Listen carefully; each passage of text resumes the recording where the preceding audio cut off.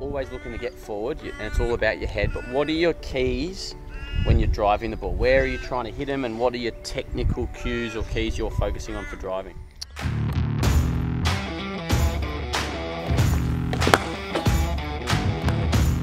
Yeah, I think that's the biggest.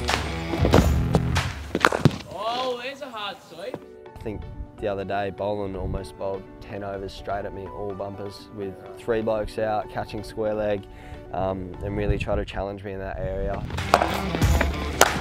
Early on, I could see it.